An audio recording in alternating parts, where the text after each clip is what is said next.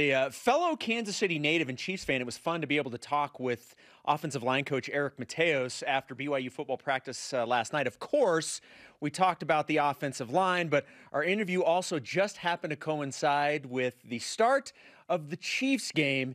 Here's my conversation with Eric Mateos on the Deseret First Credit Union hotline. All right, Coach. Now, we're both Chiefs fans. We're both originally from Kansas City. And right now, the Chiefs game is actually going on. This may be one of the quickest interviews in the history of quick interviews, so we can get back and actually watch this game. And you actually have it on your phone right now, right? Yeah, I'm looking at it right now. It appears to be third down. I don't have my contacts in, so I'm not exactly sure. But, yeah, and that's the sole reason I have the biggest iPhone they sell, so I can do things like this. It's basically just so that we can have another a TV in our pocket. There's nothing wrong with that. Now, before we get into the stuff, like the football BYU stuff, Chiefs obviously coming off a Super Bowl championship. I've got my my Super Bowl champion T-shirt on right now. Are we going to repeat? Are we running it back, as the Chiefs like to say? You think? I think we are. I mean, I think we didn't lose any offensive weapons. I really like the development of the second and third tight ends we have on the roster. I think the O-line is improved. I think we'll miss the right guard early, but I think after a while, I think they'll get in sync more on the O-line. And I like where the defense is at. I like where their mindset is, and so I think we're going to run it back. All right, I like your optimism. Once we're done with the interview, we'll get back and actually watch the game tonight. But let's focus on the stuff that people are actually tuning in to hear us discuss, and that's some BYU football. And man alive, what a performance on Monday in Annapolis for BYU, 55-3, just a throttling of the midshipmen. After a few days now to look at the tape, how pleased were you with the play of the offensive line? I know that you don't want to give too much credit and let their heads get too big, but that was a dominating performance up front. Yeah, I'm pretty frustrated with a couple of red zone drives we had there. One, I think our fourth possession, not finishing with a touchdown and running it in. That bothered me quite a bit. I was really irritated with the 2-minute drill. We didn't get the third down on 3rd and 2.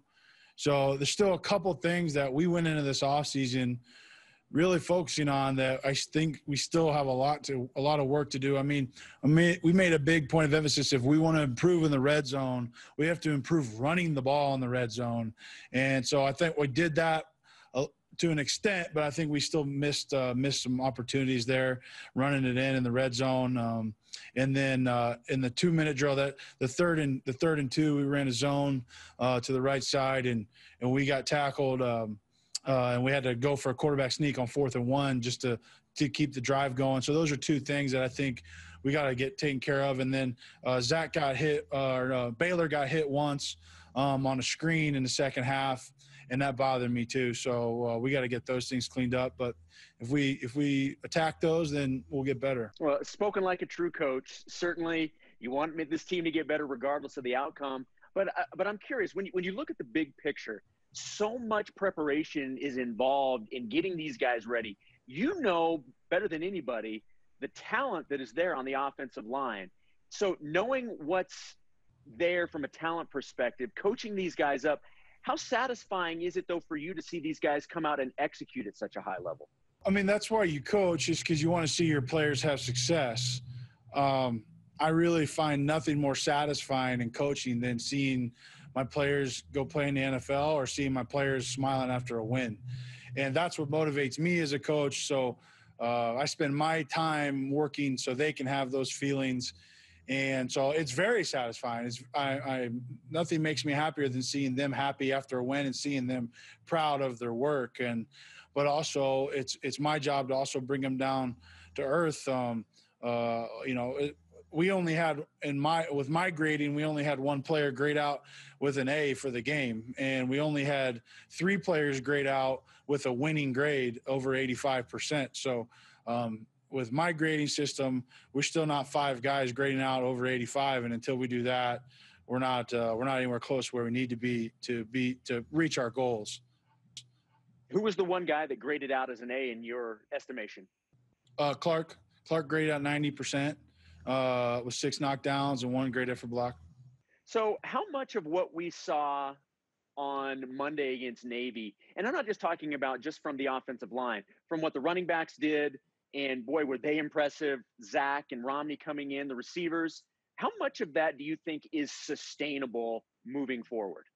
It better be sustainable. I mean, that's offensive football. Offensive football is execution, and you have a style of play, and then you have schemes that you use that fit your style of play. And our style will not change throughout the course of the season. We might have some wrinkles in our schemes, but the style in which we play, you should expect to see that every game, and that's my expectation, and that should be the expectation of all that support us.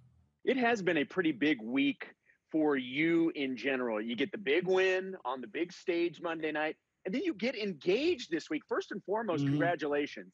But Thank here's you. the question I want to ask you, Eric. What was the bigger victory? Getting her to say yes or the win over Navy? Definitely, Jillian saying yes was the much bigger victory for me.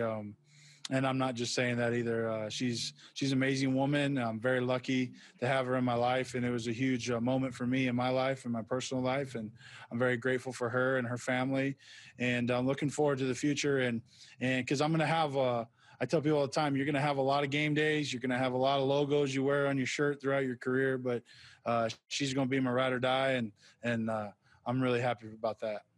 Are we allowed to know how you proposed, or is that something that's a little too personal to share with BYU Sports Nation? Just took her to a bad Mexican restaurant. That's it. Look at you, you big softy. No, there's some other stuff in there, but we'll just keep it between us. All right, that's understandable. Well, I know I speak for everyone when I say congratulations. So right now, Army would be the next opponent. Obviously, not this weekend. They've played one game. By the time you face them, they will have played 2 games. What have you seen from the Black Knights when you look at the tape early on this season? Disciplined. They keep it relatively simple so their players can play very fast.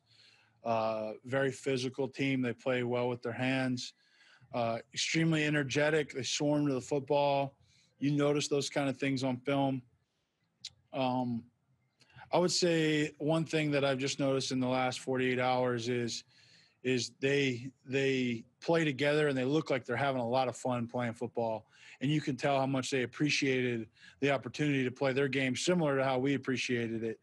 And they played extremely hard in their previous contests, and we are very excited to play them because we know that we're going to have to bring our best shot if we're going to win the game.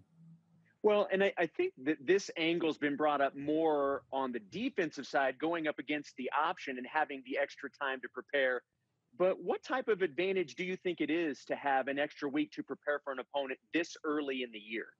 I was saying this even with our Navy game. Even with all the preparation for Navy, I did not feel like we were prepared until we got on that plane, until I was grading the test that night on Sunday night. Once I graded the test, then I said, okay, we're prepared. So as a coach, I don't think you ever feel prepared until the foot hits the ball, to be honest with you. So no matter how much time you have on a team, you just always feel like there's more and more work to do and more to accomplish. So I've never really been able to take a breath, even with a bye week. I still feel a sense of urgency to get started. And sometimes the challenge tends to be don't get too much on the call sheet or don't install too much offense just because you have extra time. Let's not get too crazy or too creative. Let's may have a balance there where we want to take advantage of the extra time, but we don't want to overload our players just because we have a few extra days and all of a sudden there's an oversaturation point. And so we want to avoid that as well. So it's not where, we have extra days, so let's put in 30 extra plays. You don't want to do that either. So there's a balance there. All right, Coach, we'll wrap it up. We'll let you and myself get to the Chiefs game. I don't know what the score is. You're looking over there. Blink once if we're ahead, blink twice if we're behind. It's this. I think it's good I don't have my contacts in. That's all I'll say. Okay. All right. Coach, thank you so much for taking a few minutes. Congratulations on the win. Congratulations again on getting engaged. That's awesome.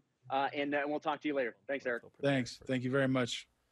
That was Eric Mateos, offensive line coach on the Deseret First Credit Union hotline. You know why we show how. I think it was, what, 7-0 Houston perhaps at that point? Yeah, it would have been 7-0 Houston at that point. And then it was like 30. Then it was 31 unanswered. 31 unanswered. So it went really well.